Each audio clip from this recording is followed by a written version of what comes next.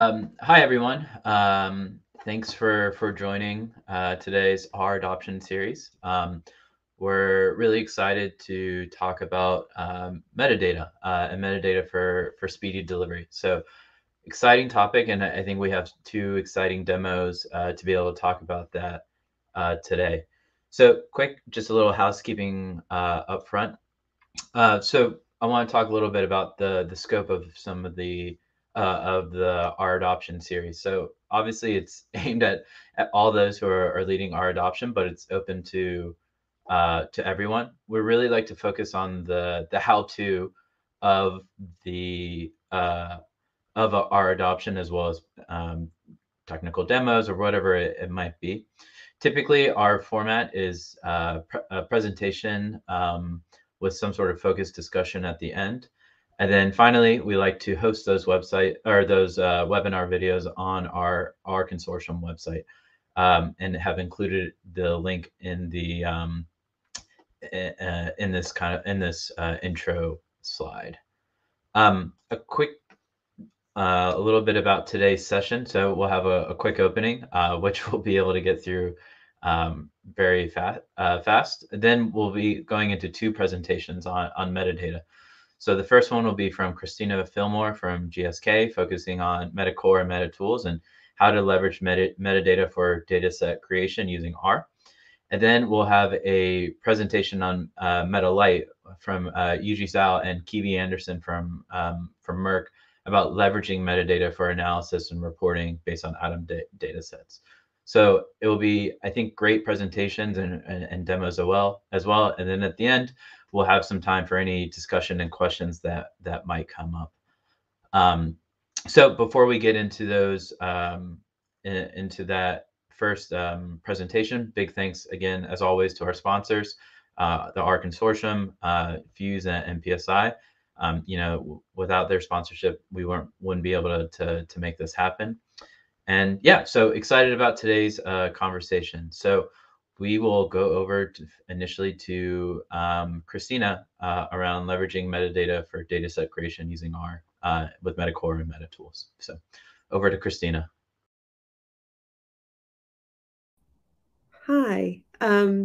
So can you guys see my screen? I assume so. I can see it now. So I'm going to talk a little bit today about leveraging metadata for dataset creation with R. So for dataset creation, there are kind of two common places you get metadata from, or depending on where your process is internally, you're kind of get the dataset specifications, which are probably the most common, what everyone's used to. And then also the define XML, which kind of contains a lot of the same information, just in a different format that we end up giving to the FDA, right? So both of these tools are kind of really rich in things that are going to make helpful to create a data set, right? Like they're meant to help programmers create the data set by providing the metadata that's needed. Things like which variables go in which data set, what the control terminology should be, if there are any labels, all of that sort of stuff. But once it comes to taking that flat Excel file of the specification document or the XML file of the define, there hasn't really been a great way of getting that into your R environment to start using. So that's kind of the purpose of metatools or metacore, sorry.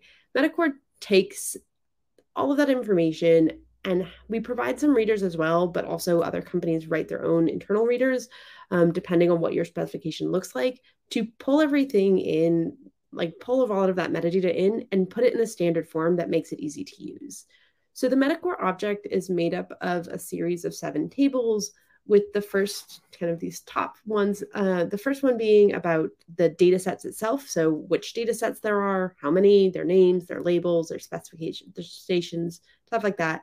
Then there's kind of a combination of data sets and variable information. Then there's the information that's just about the variables themselves, the value level information, the code lists, derivations, and then also a SEP to kind of help you put some information specific to SEP variables so that they can be built so that SEPs can be built as well as added into the data sets once they've kind of been, when you need to combine them again.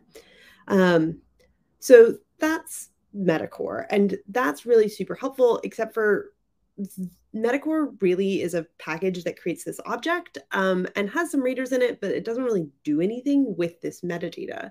So we built a companion package called metatools, which really does the like interesting stuff with this information. So it's really looking at trying to action and build out some of the actions that you would want to have on the metadata available within your metacore object. So that's kind of the general high-level view of these two packages that work together to try and really leverage this metadata to go forward. But now let's just talk about it. So we're going to use this specification to read in, which is kind of a Pinnacle 21 type specification. And it has some data sets in it. And we're going to use this in order to build a little example ADSL data set. So the first thing we're going to do is we're going to read everything in here, and we're going to read in our metacore object. Oops. So the metacore object, you have two options. You can read it in with quiet equals true or not quiet equals true. So if you don't have quiet equals true, it just reads it in, says you've successfully imported, and then it will give you potentially a variety of warning messages or not. So here it's saying things like the sup flag is missing, it's just missing values, and like ID var is missing values. And this all makes sense because my specification document didn't have anything about sups, so they're not there. So that's why that's all missing.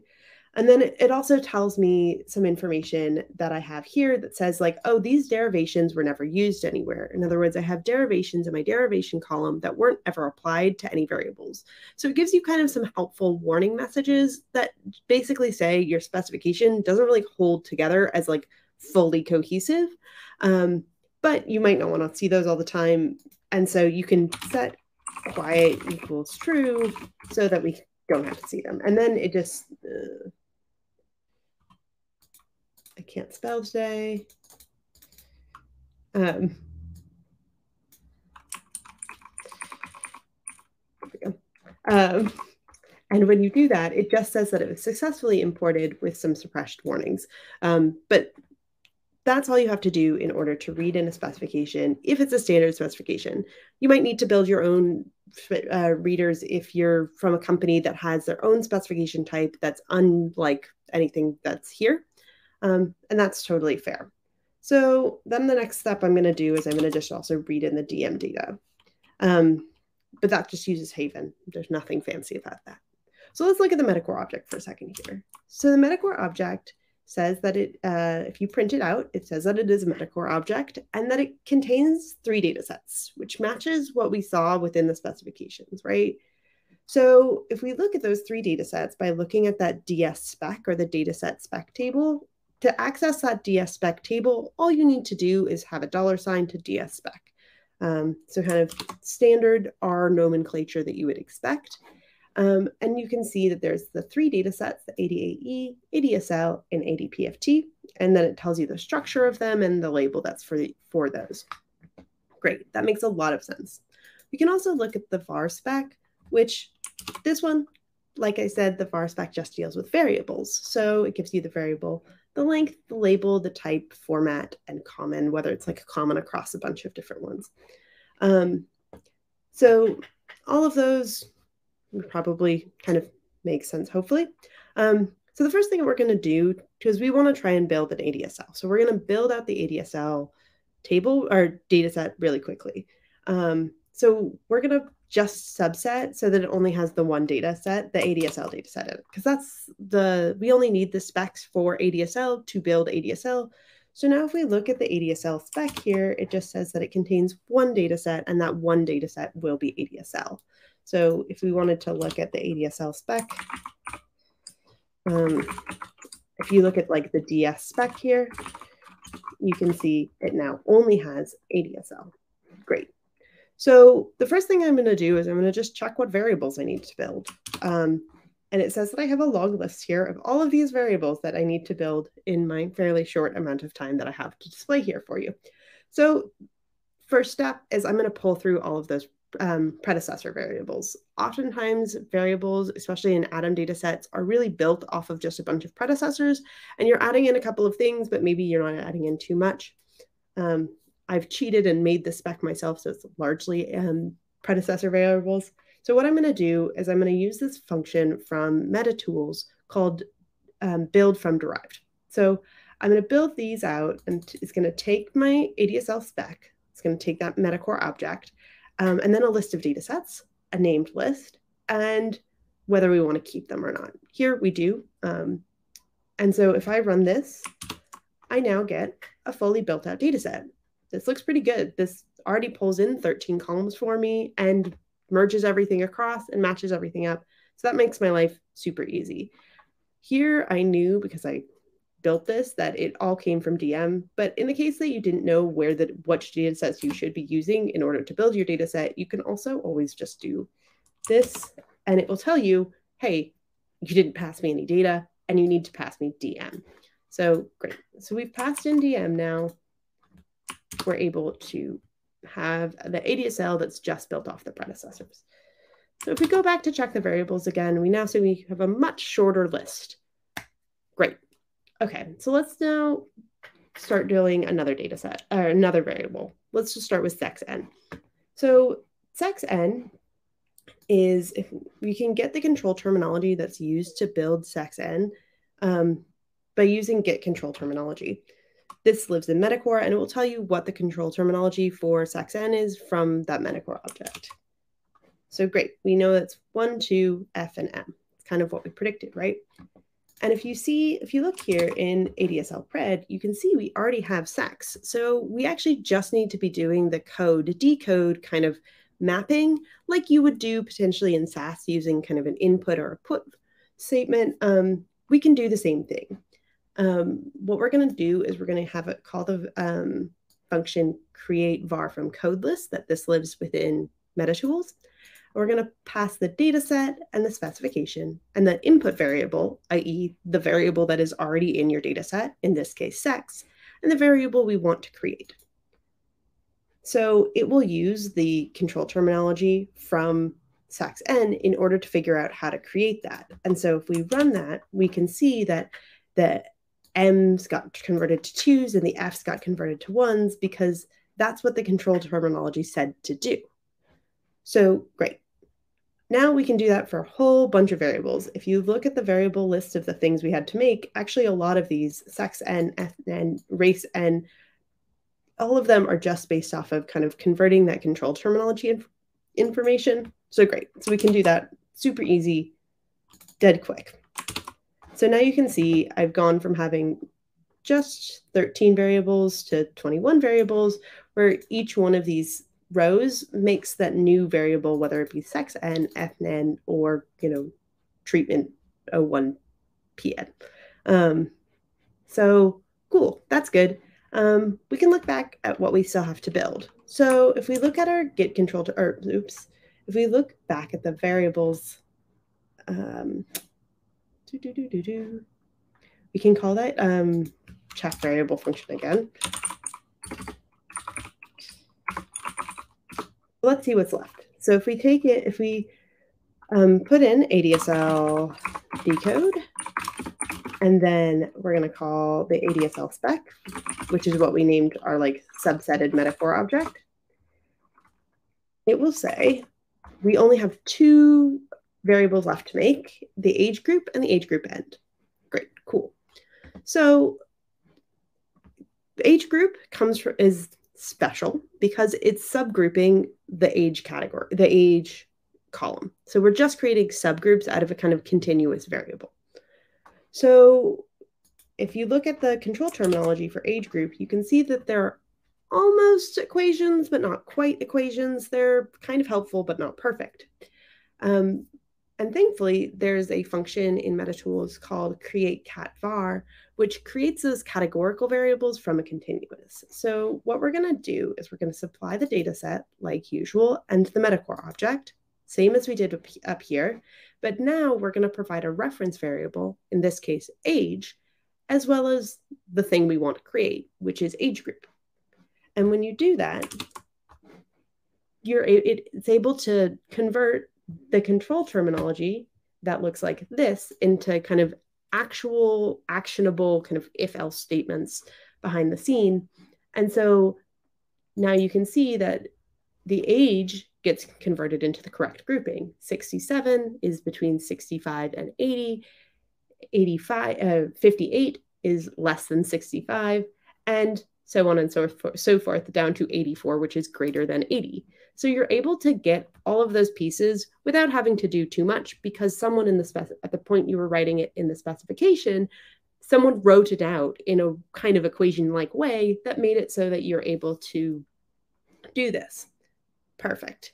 So when the other thing that is nice is that with this create cat variable, you can also get the numeric as well. In this case, we need both age group and age group n, so we can just create both.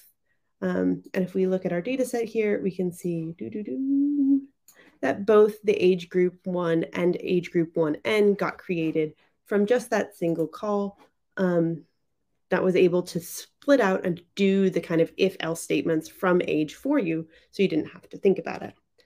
And now if we check and look at our check variables again, it looks like we have no missing or extra variables. We are good to go. Perfect.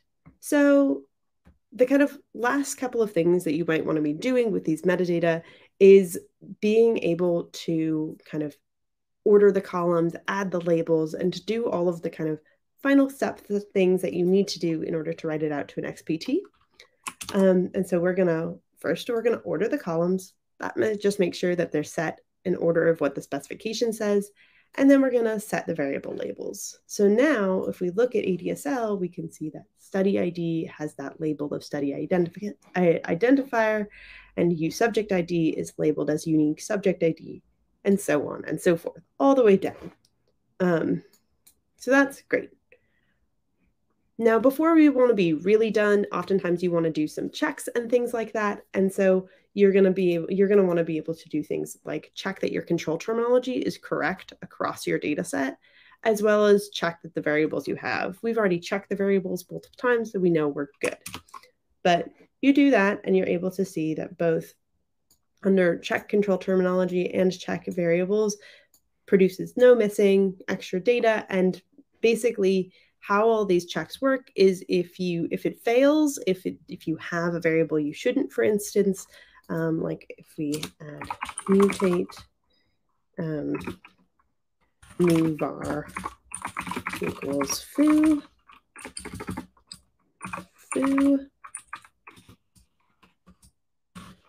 oops, whoa.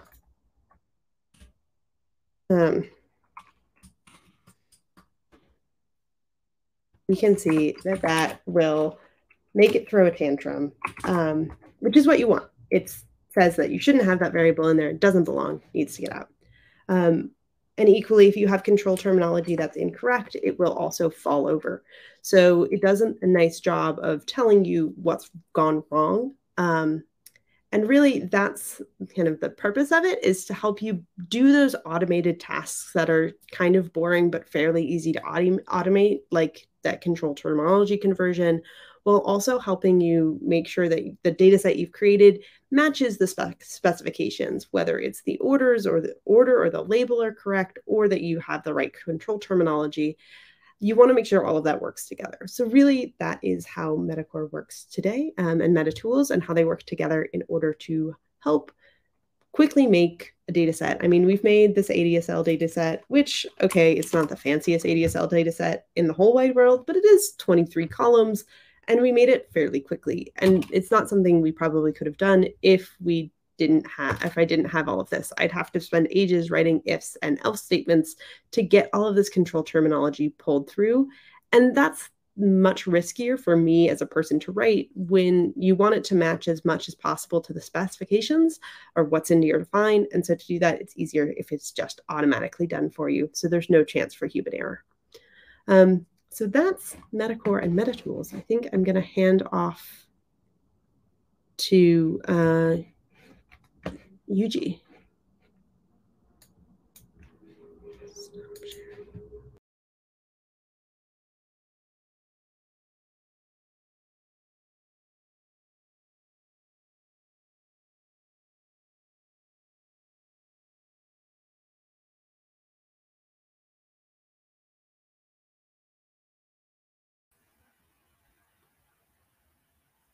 Hello, everyone. My name is Yujie. I'm a senior scientist from Merck in the methodology research group. And today I also have my manager, Keaven Anderson, here. Today we will present a powerful tool using the metadata approach in clinical trials for analysis and reporting. Let me first share my screen.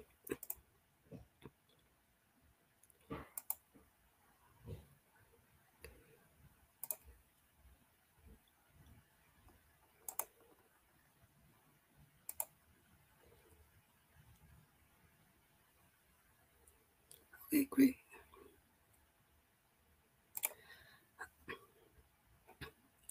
So today's package I want to introduce is metalite, and this R package can transform the ADAM dataset in clinical trials into metadata, and then we can use this metadata for analysis and reportings.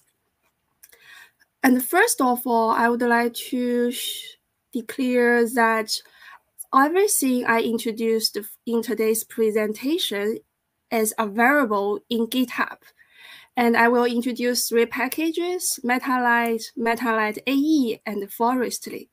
And all these 3 packages are open source in GitHub. And we have very wonderful package down website for these 3 R packages, where there are rich documentations for you to read and learn. So first, I would like to give you a high-level story about metalite. We know, like in clinical trials, we have a lot of raw data. They can either come from data management warehouse or SDTM or some additional data source.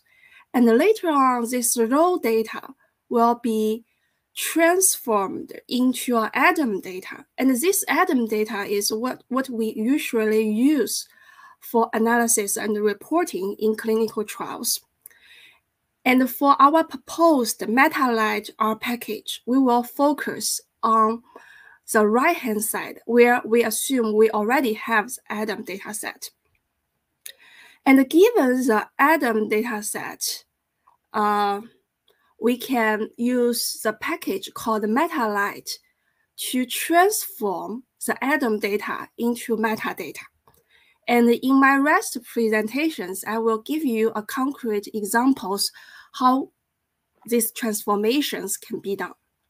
And given this metadata, we then can use this metadata for some documentation purpose. For example, creating A&R grade, validation tracker, or some submission documents. And this documentation purpose can also be realized by using the package metalite, because metalite contains some help functions for documentations. And I will also show you some simple examples on the creation of A&R grade. In addition to the documentations, we can also use this metadata for TLF deliverables. For example, if we are interested in some AE tables, then we can use metalite.ae to generate AE summary, AE specific tables. And if we are interested in lab data, then we can use metalite LB to generate these tables. And here, this metalite AE R package is matured and ready for you to use. And we are still developing metalite LB and metalite SL for the future case. And in my presentations, I will also introduce an example how to use this metadata to build some AE tables. And finally, this metadata can also be used to generate some interactive report. For example, we can generate interactive forest plot, and we can also generate interactive box plot. And in my presentations, I will take the forest plot as an illustration example to show you the magic of this metadata. So without further ado, let me first introduce how to transform ADAM data into metadata.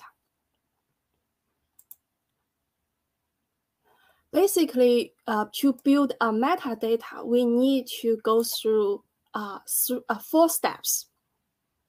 In the first step, we need to do some initializations about this metadata. So we need to tell the population dataset and the observation dataset. And in these examples, we use some public clinical trial ADAM dataset, and we assume the population is ADSL dataset, and the observation is ADAE dataset. And after feeding in the population and observations, we then create some statistical analysis plans. And in my toy examples, I assume we have 2 examples. One is AE summary, and the other is AE specific. So I developed the first analysis plan by using the function called plan. And I tell like, this is the AE analysis, what is the population and the observations, what is the parameters I want to report. And when I add another place, I use these pipe operators and use another function called add plan. So these 2 analysis plans can be added on like a layer to another layer following the logic in ggplot2. And it is more reader friendly for you to review and reproduce in the futures. And after define the analysis plans, we just feed in the analysis plans into the metadata. And after feeding the analysis plans, the key question is, we have defined a lot of the keywords in the analysis plan. For example, what is AE summary? What is APAT? What is week 12 and what is week 24? And what is any related series means? We define a lot of keywords, but we haven't defined the scope of these parameters. So in step 4, we need to define all the keywords in the metadata. For example, I started defining the population keywords, APAT. It should be the safety flag equals to yes. And I also assume like the 2 observation keywords, week 12 and week 24, will be the subset safety flag equals to yes, and AOCC01F flag equals to yes, respectively. And I further define the keywords in the analysis. For example, what is REL? We know REL stands for drug-related AE, right? So we define like REL is AE-related either equals to possible or probable. And the similar story happens to AE-OSI and other keywords, AE summary and AE specific. And after defining all the keywords, we now can build this metadata by just running a function called metabuild. And in this way, you will get a metadata. Let me see if I can get an example to show you what this metadata looks like.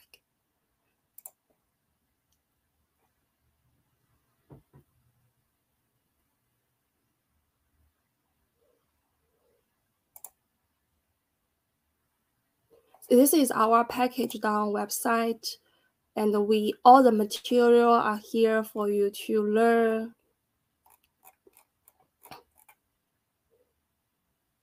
So this is what this metadata looks like. So it will tell you first, what is the observation and the population data set? How many subjects and how many records do you have? And besides, it tells you how many analysis you have, because the analysis is corresponding to the RTF tables. And furthermore, it gives you some details about the populations. For example, it tells you like APAT is safety equals to yes, and the label is all patient as treated. And it also tells you the details about the observations and all the details about the key parameters like related AE, OSI, NE, etc. And finally, it tells you how many analysis functions you have. And in our examples, we assume there are two analyses, AE summary and AE specific. So the analysis functions only covers these two. Okay. So this is how we build the metadata from the ADAM data. And after building the metadata, we then can use this metadata for these three purposes. First, let's see how to use metadata to generate ANR grid. So the generation of ANR grid is very, very simple. So this is a section of creating ANR grid.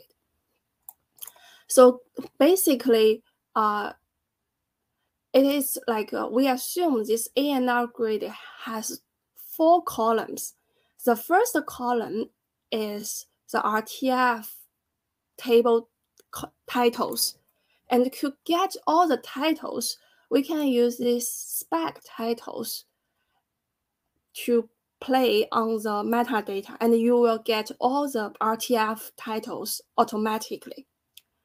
And furthermore, for the second column, we want to know like the RTF file name. And to get this file name, you can use this help function called the spec file name, and you will get these file names accordingly. And the third column is a function name. And in our metalite, we assume all the analysis is done by R. So this function name basically is a R function. And the last column will be the populations. And if you use the function spec analysis population, then it will automatically tells you the population subset and observation subset used to generate this specific RTF. And in this way, you can generate a very simple ANR grid.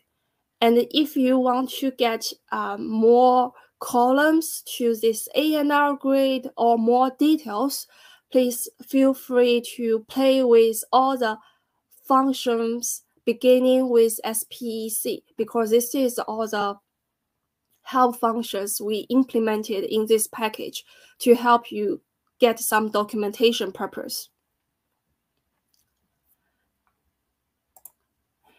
And after introducing the documentation of metalite, then let's take a look at an example how to use metadata to generate some AE tables. Assume like we already have this metadata built. And with this metadata, you only need to go through 2 steps.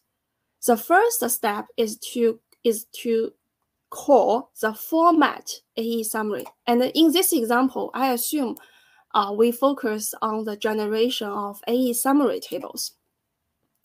So the format AE summary function basically is to tell like how many digits you want to display for these proportions. And after getting all the format AE summaries, then we need to call another function called TLF AE summary. And this TLF AE summary basically is to tell like first what is the text you want to add at the bottom of these tables, and also where you want to save these RTF tables. And if after you applying these 2 functions to our metadata, then you will get AE summary tables similar like these ones. And please note that these tables are 100% generated by R, and we also verify the output by R with that in SAS, and they match. So the validation work is done and the R analysis is accurate. And you can also use a similar procedure to generate AE specific tables. Just call like format AE specific as TLF AE specific. And also there are some details. So for example, like if I want to adjust some column-wise of these RTF tables, I can add more details of these TLF AE summaries, and I can also enlarge the font size of these tables and the orientations of these tables, etc. So it gives you a lot of the cosmetic costumes you can play with. And another fancy thing is that we can also generate a mock-up tables. So here, like if you here adjust the argument mock equals to true, then everything will be masked with this X sign, and it will give you a mock-up tables. Okay. And this is an example of using metadata to build some analysis tables like AE tables. And here I would also give you another examples on the metadata to get some interactive reports. Let's take the forest plot as examples. So here is a story how we create interactive forest plot.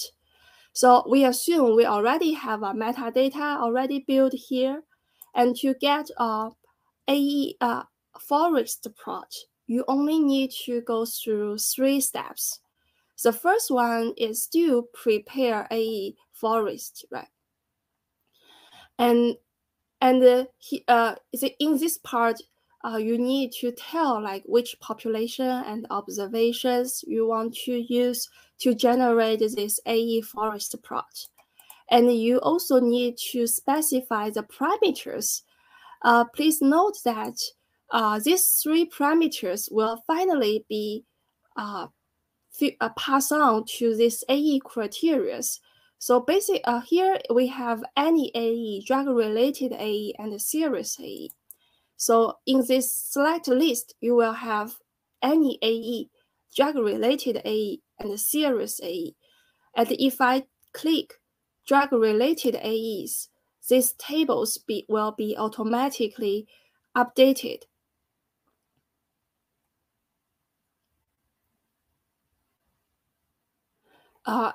And all these AEs listed here is a drug-related AE. And if you choose another like series AEs, then we only have 2 series AE listed here.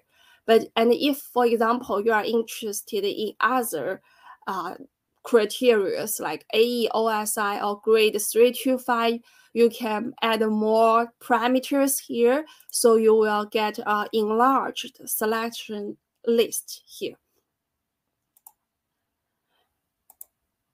Okay. And after prepare AE forest, you need to go through the second step is format AE forest. And this is basically to tell like the column wise of this forest plot and the font size of this forest plot, etc. And the last function is AE forestry, which is to display this AE forest plot. And after getting these 3 steps, you will get an AE forest plot like this one. And in this AE forest plot, the first column here is AE events. And we have the AE proportions, the risk difference, and all the numerical details here. And for this forest plot, it has very fancy interactive features. For example, if you hovering your mouse over all these points, the numerical labels will be displayed. And also it will show you the details of these confidence intervals. And another interactive feature is that we have a triangle button. And if you click this triangle button, it will show you all the subject details who are experiencing these AEs. And here we present like the site number, the patient ID, gender, race, etc. for illustration purpose. But if you are interested in displaying more subject details or less, it can be also costumed by yourself. So in this ways, we can get some AE listing details in this AE forest plot. And also we have the third interactive feature is we have a search bar here. So for example, if I'm interested in AE with the keywords pain, then like I can enter these keywords and it will automatically filter out the AE with this keywords pain. So in this way, like maybe the clinicians can find anything they are interested. And also a very powerful interactive feature is this slide bar. So here, like the default, we will display all the AE with any number of index. And if you are interested in like AE, for example, with the index larger than 8% or 7%, you can just play with this slide bar and it will automatically filter out the AE whose index is larger than 7. And also you can select different AEs you are interested in, either drug-related or serious AEs, etc. So this is a very powerful tool for us to get all the details in one single plot. And this is a story of our metalite approach. To catch up, we have packed this atom data into metadata, and then this metadata can be either used for some documentation purpose, or generate RTF deliverables, or generate some interactive plot. And at the end of my presentations, I would like to mention some of the key advantage of metalite. So first, our tool is an end-to-end tool, because it starts from defining the observation and population data set, and it ends with deliverables of RTF. So it covers all the steps in software development life cycles. And the second key feature is its automations. A function call is always better than a checklist. So we can have like ANR grade and also like the R analysis functions together instead of separate them in like Excel files and in SAS macros. And the third key feature is its traceabilities. All the analysis record can be easily traced. Let me show you a little more details. Recall that when we define the metadata, we have a lot of the keywords. And after the definition of metadata, we may somehow forget some of the keywords we just defined. But it doesn't matter because you can always get the definition of your keywords by using the function called clade add mapping. In these functions, first you input your metadata, and then you search the keywords.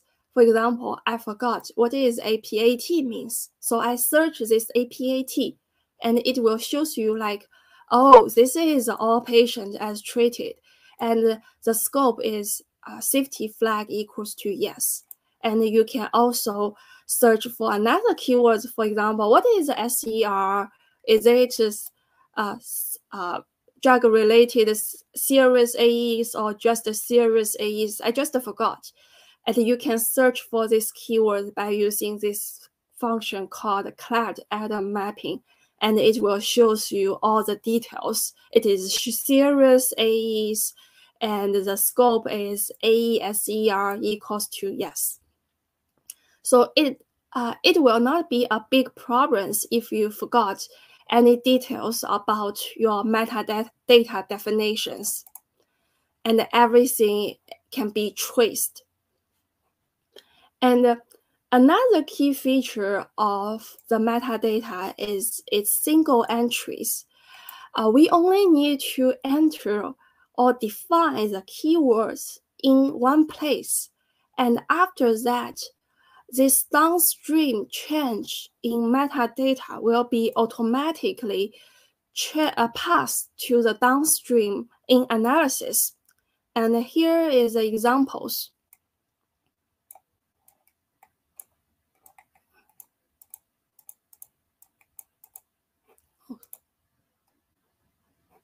So here, like, we assume like previously we are interested in APAT populations, where the safety flag equals to yes.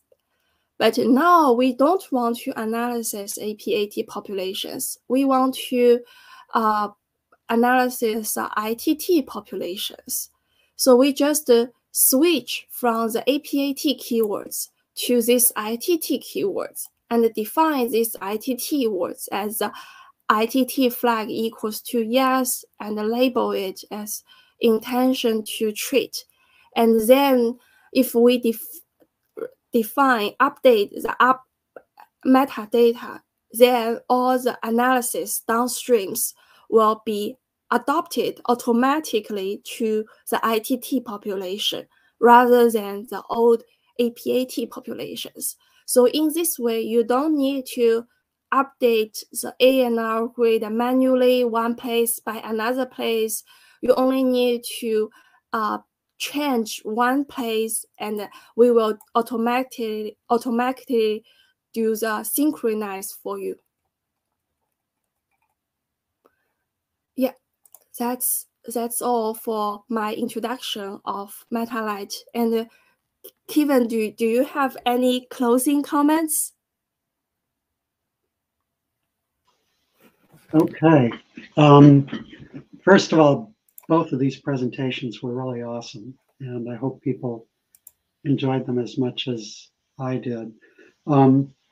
Several years ago, I went to a short course that Frank Harrell from Vanderbilt gave, and he was working on data monitoring committee reports that were interactive and very visual, but with the ability to drill down on patients to basically make your data monitoring committee members much more efficient in doing their review. And so Yujie, along with our colleague Yilong Zhang, have worked with this to do an initial safety data monitoring committee report that's interactive. And one thing that's really cool about it is that it doesn't share the data sets. It just has the ability within HTML to go through a lot of the things that Yujie has shown you. So all the review committee members need is a browser and an HTML file that we can share with them. So it is pretty awesome.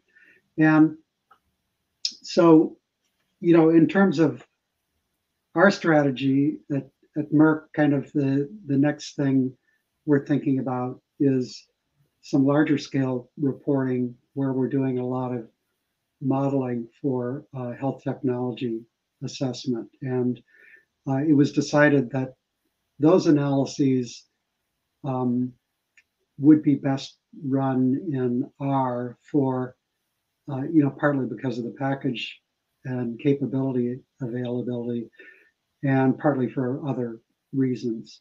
But that provides us a bigger kind of production stage to see, is this something that's really going to have a big impact on us potentially? Otherwise, Merck is still at a stage where I think we're thinking a lot about automation and trying different things, but we don't have kind of an end-to-end coherent, here's where our biggest syntheses are, and where we're really going to focus. So I think there are still opportunities to do that. And in any case, maybe a question or two before we open up more broadly. Christina, one thing, if somebody in my group says, well, why would I use metatools and metacore? Couldn't I do the same thing in SAS? Do you have any comments on that question? Yeah. So, the one comment is that while SAS does some of this, potentially SAS plus other systems do things like checking control terminology or those slightly more complicated derivations in terms of like calculating subgroups. So that's one reason. Also, unlike SAS, this is an open source tool. So like I am the maintainer of Metacore and metatools, but I'm just the maintainer. I'm not necessarily like, if there's a thing that you want to see that you're like, I would like this automation that makes sense to automate using this metadata, just put in a pull request and I will review it and I will probably accept it. And then you will have that thing and everybody wins. Yeah. So like, it's a little bit more of the, like, we all work together on like, when it comes to specifically the metadata that I cover with the stuff that's in the define, because it's in a define that is required by the FDA, it's fairly standardized at this point. And so there is, I feel like, a lot of opportunity to easily find more easy wins within that metadata and to build out more and more tools. And the more that we can have standard tools that everyone can use, you guys at Merck, us at GSK, like everybody, and like even the FDA when they're reviewing it, I think the better we're going to be, rather than having to rely on like internal SAS macros where like the FDA has to spend more time reviewing that because like an internal macro, it's not like something they can be using regularly, where if we're all using standard tools and standard R packages, we all kind of can, a rising tide raises all boats kind of argument here. But that's, I would say, it's a fair comment to say a lot of the things that are currently available in Metacore and metatools are kind of what you can do in SAS already. So there's not a huge advantage over doing it in SAS, but it really just opens the door to, if you want to develop a data set in R using like Admiral and some of the other packages that are out there, this will help. Great, thank you. And so do you have any, what kind of collaboration group do you have both internally and externally? So Metacore is under Ataurus. So Ataurus and Mike Zakos and I were, and a woman called Maya were kind of the main developers on it. At this point, it's mostly me, myself, and I. So I would love collaborators. If someone is very interested in this, please contact me. I would love that so much. Mm-hmm. But yeah, we are part of the Pharmaverse, so it's part of the general Pharmaverse collaboration. So kind of I have been speaking to people with, like, I know that Roche is starting to use the tool as well. And so they're starting to adapt it for their needs. And so other than like general conversations with Roche and others, kind of just me and also with Mike. So that's those packages. But like I have had, I can't remember his name. Someone did do a pull request in to add some more functionality, I think, to metatools, which I accepted, and that's got pulled in. So it's more been ad hoc than formal like partnership. But yeah, we will. I would love more help and ideas if there's anyone who would like to add something to this that they feel like, oh, this thing is missing, and I think it could really add a lot of value. Right. Yeah, and I guess when in my package development, I probably would tend to suggest people submit issues rather than pull requests, but that may be partly subject matter driven. But so I accept all things. I accept issues. I accept pull requests. Whatever you feel comfortable with. Well, right. Presumably you might get emails too. I get emails, I get messages on LinkedIn. So it's a combination of Slack. We're very active. So Metacore and Metatools are part of Pharmaverse, and so they have their own Slack channels within the Pharmaverse Slack. So that is another option for how to message me if you would like to. I have many channels of communication, and I accept them all. No, well, that's awesome. You know, for Yujie, for those who, I don't know if everybody's familiar with Plotly. So everything that ends with ly, if it looks like a curious wording, it's just because those are interactive plots, right?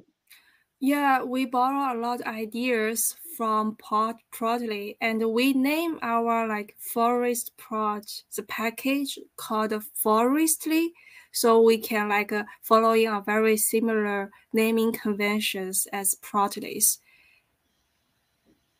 Yeah, and you know, it's just awesome to get the interactivity that you might not get elsewhere. That's just a huge advantage of R. You know, I have other things I could bring up. This stuff I could talk about all day and all night, but maybe I should. Ben, were you going to say anything, or do we have any other questions? Yeah, so I think there were a couple questions through the comments, and I wanted to hit a couple admin questions and then a couple presentation specific questions. So in terms of admin questions, our plan is to post the presentations on the R Consortium website. In terms of accessing code, that was a pretty common question. And I think Andy Nichols posted that Metacore Metatools is open source. He posted the links as well as posted links to the code that Christina ran through. Metacore and Metatools are both also on CRAN. We expect a new release relatively soon due to some tidy select updates. But other than that, they're like CRAN or GitHub. Both of them are available. Yeah, sorry, Ben. Yeah, no worries. And then there was an open question about experience with regulatory agencies for self-contained code. So suggestion would be to go to the previous webinar where the FDA spoke a lot about that. So that would be a good webinar to check out. For the presentation specific questions, for you, Christina, there was one from Pavel, and he basically wanted to confirm that it would be possible to drive basic derivation of code decode pairs dynamically from a read and spec. So like, could you leap through and create a var from code list without writing the code using Metacore and Metatools? Yes. So let's see. So sorry. With Metacore and Metatools, at the moment, there's not a functionality that just says like do them all. Like that's not currently in there, but you could theoretically write that. And there's nothing stopping you. If you want to write that, add that in, great. Yeah, so we don't currently have functionality that will do all of the dynamic pairs. If you provide a like list of like, here's all the dynamic pairs, you could easily also use something like map2 in order to, or maybe not quite map2, but you could definitely make it happen in R very easily. Perfect. And then for you, Yujie, maybe Keaven, you would know this as well. There was a question about if modules for lab data, et cetera, are on the horizon for Metalite. Yeah, for the lab data, it is still under the development, and currently we take the AE data as an illustration examples, and the development in lab data will following a very similar procedure. Okay, perfect. We'll see where it goes, but you know, it would be wonderful to be much more comprehensive in this, but that, you know, would have to be prioritized.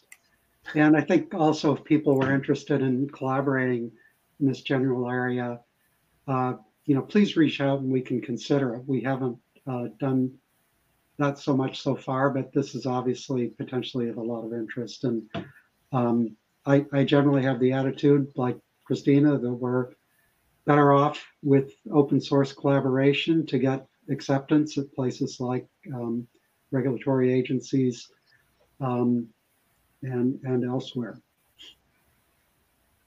Awesome.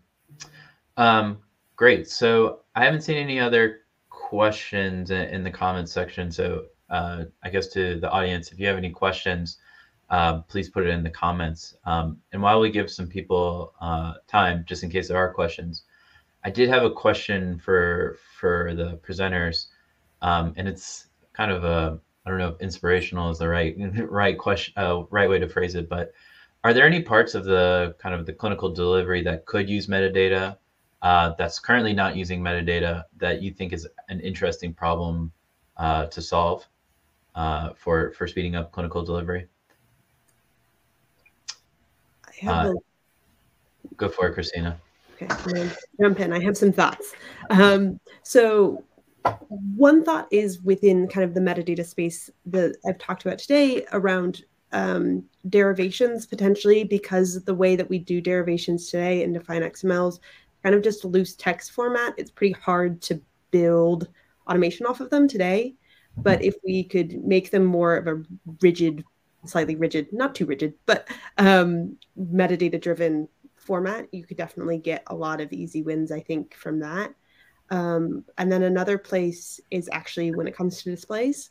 So we at GSK have another package called T-format, which really is looking at generating tables based off of metadata, not doing the analysis, so it doesn't do quite what Yujie presented here. It really just does the displays only of taking what an ARD or this analysis results data sets that the CDISC is starting to kind of push as like a new data standard, and building displays off of those. So that's like another place that I find interesting, and I think there's a lot of chance for speed, so that people don't have to spend time formatting spaces, et cetera, et cetera. So, yeah, I mean, my dream would be, you know, you've got metadata, you can use it to generate, you know, an overall plan for what you want to report in a study, which may be a very different layout than some other tools. You know, we have, say, PowerPoint tool that does that at a high level. And so that without looking at a big pile of PDF mockups, people can see kind of, okay, how much are we putting in our submission and where are we putting it? Do we have all the content we want? Is it a gazillion tables or, you know, 200 tables? Are you using standards? Are you making a lot of custom things? And then, you know, from that, and I think a lot of the basis is here, you know, you can, if you need specs generated for your internal processes, you can do that. If you need review plans for checking and validation, you can do that. If you need to generate code and tables, you can do that.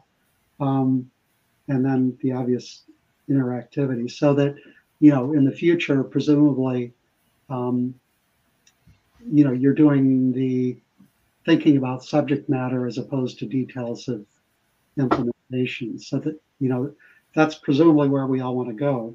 But you know, these kinds of tools are, I think, a great move in that direction. Yeah, Perfect.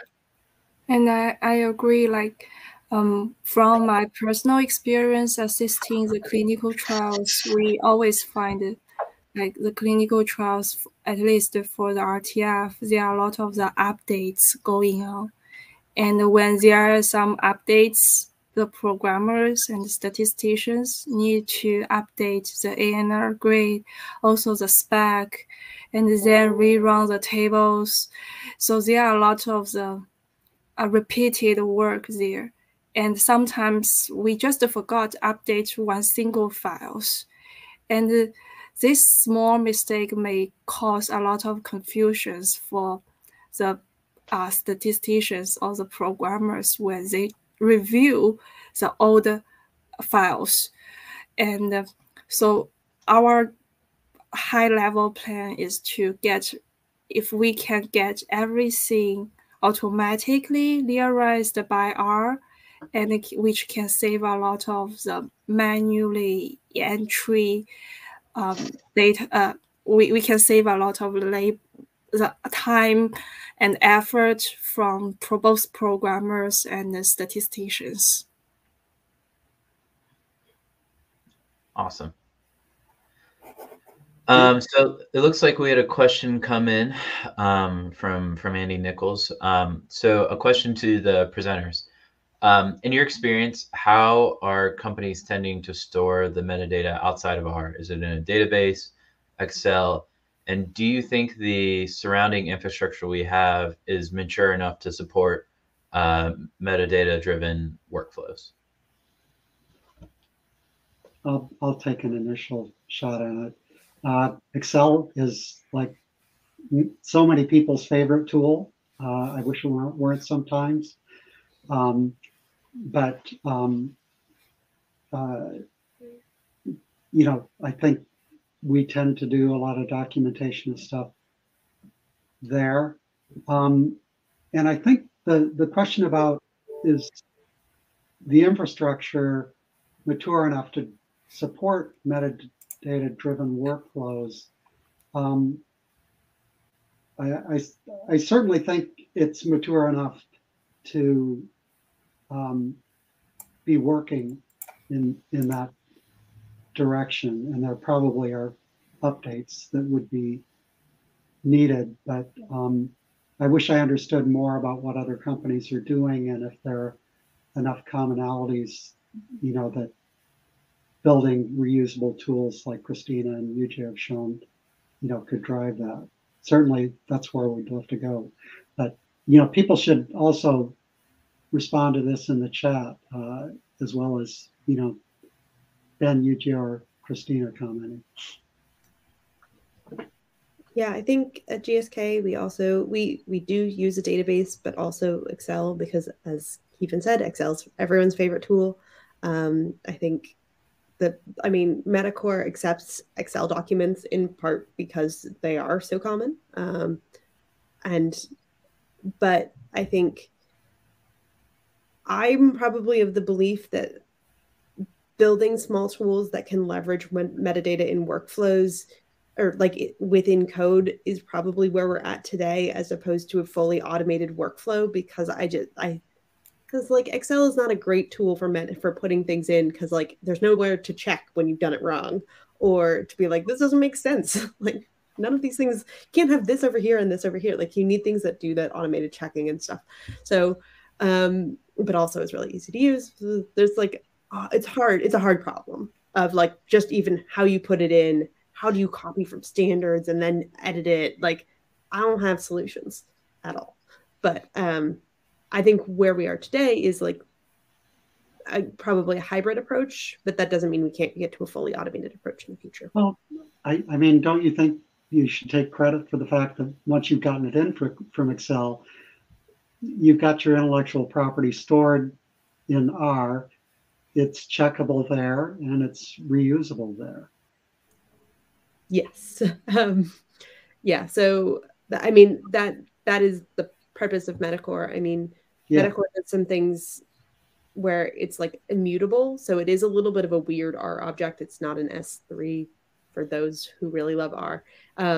But it means that you can't edit it. So you do need to go to source to edit. So we do try to keep things within metacore. So it's harder to do things you shouldn't.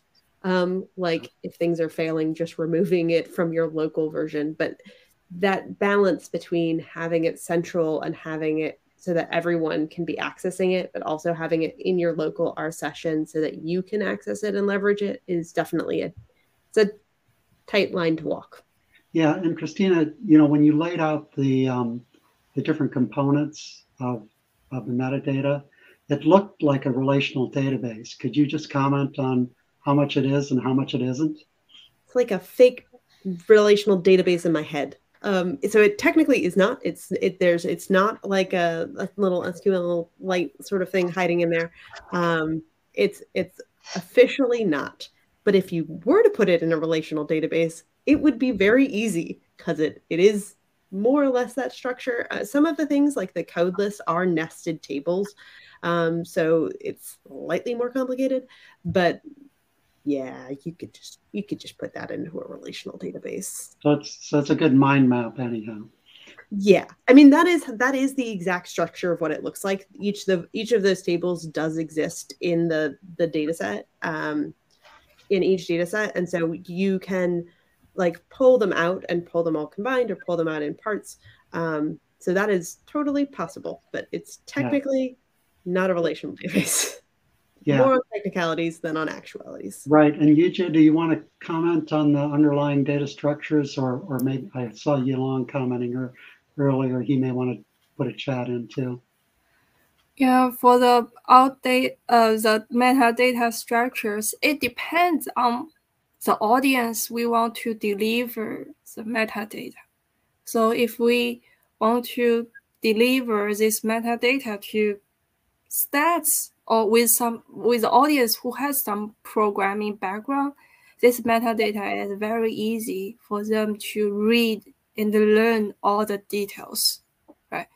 And if we deliver this metadata to the audience who has limited programming background, then I prefer not to deliver the metadata. Instead, we deliver some RTF tables or some visualizations of this metadata, because like all the numerical details, it's hard for them to get all the right.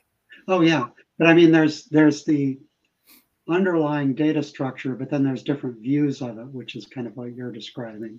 Yeah. You know, the physician or team planning view. There's a table mockup view. Yes. But then underneath, you have to have all the data structures to support those views. Yes. The metadata created can be used for different purpose, either like depending on this project going on and the business need. But with all the essential data information in this metadata, it can be used to generate any tables or purpose the team needed to display. Yeah.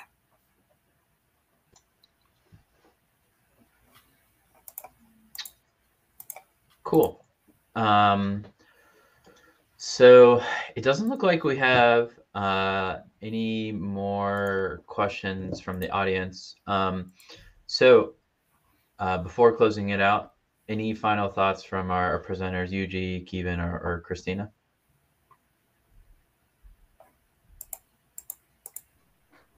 All right. Well, I hope other people are equally excited. It was really nice for to see comments from people that they look like they're interested. So I think both companies are interested in interacting and talking about these things. Oh, and one other thing, Christina, when you mentioned the Taurus, I mean, it is great to feel like there is a company out there that presumably is actively engaged in this, so that other companies can feel like, well, this isn't GSK's tool that they can run away and hide with. No, and like metatools, so I can confidently say that like Roche, GSK, and Dataset are all actively like involved in metacore. Roche doesn't do as much of the coding as much as they like tell me I would like this, that, or the other thing, and I do that for them.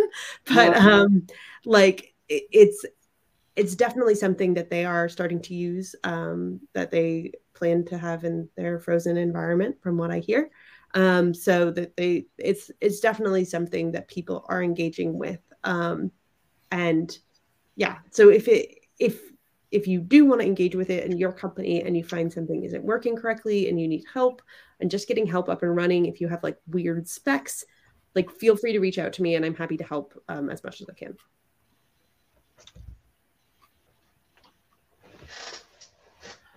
All right. Cool.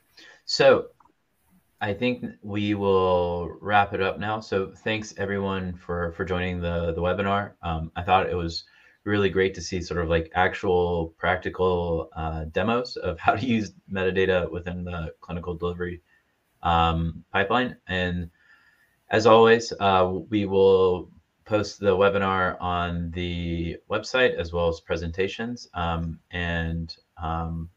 Just thank you all for joining, and hope you found it as interesting as we did. So thanks for joining, and hope to see everyone in the future on another webinar. So thank you.